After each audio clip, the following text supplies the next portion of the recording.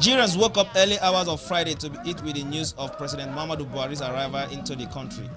After several rumors on the state of his health across the country, it will be recalled that on January 19, 2017, the president left the country for London in United Kingdom on a 10-day vacation, which was later extended indefinitely on health ground. There have been mixed reactions across the country over the president's health, not until Friday morning when Nigerians got the news of his arrival. Residents of the Federal Capital Territory expressed their joy. Oh wow, I'm happy, I'm overjoyed. If Mr. President arrived in this country, a great thing has happened. A great thing seriously has happened to people of Nigeria. It's a great joy. I'm overwhelmed. Oh, how I wish I had money. I would have given it to ordinary people of this country. If Buhari has arrived in this country, I'm happy. I'm the most happiest human being on this earth. I'm the most happiest human being on this earth to see that the Mr. President arrived in this country. Arrive in Nigeria again. It's a great deal to this country. Nigeria is going to move forward. Nigeria will wake up from the slumber now. The man's life is not a man's hand, it's in God's hand. We thank God for bringing him back to complete the work he has started. Right? There's something he has done in this country that we appreciate. So God knows why he brought him back.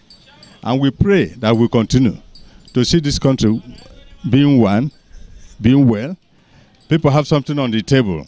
In this joyful mood, they wish the president stronger health and long life in discharging his constitutional duties. For God to grant him life, restore his health, that's a welcome development. We thank God for his coming back. We thank God and we pray God to continue to heal him so that he recuperates fine and continues where he stopped. A welcome development. It has proved pundits wrong.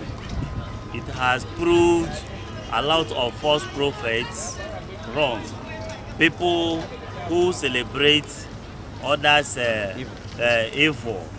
That the president was down and went on a medical vacation, which in history happens everywhere in the world. Different countries of the world, their presidents, when they are not very strong, they go for medical attention.